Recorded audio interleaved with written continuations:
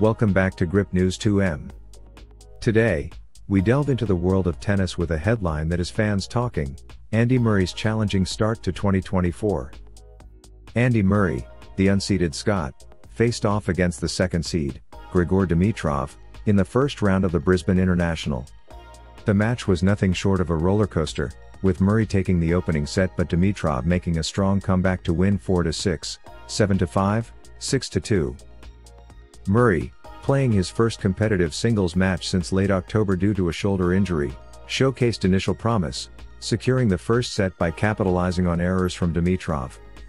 However, Dimitrov fought back, pushing the match into a deciding set.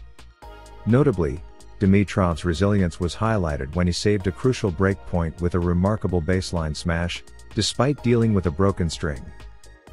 Impact on Murray's Australian Open preparations. The loss adds a layer of complexity to Murray's preparations for the Australian Open.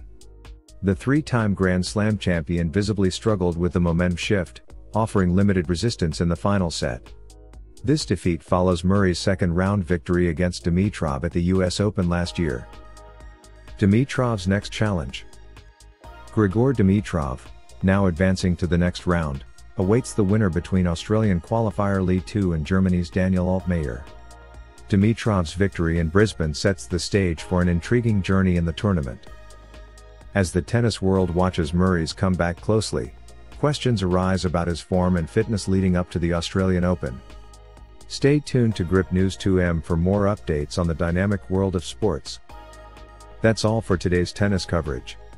Don't forget to like, subscribe, and hit the notification bell for your regular dose of sports news.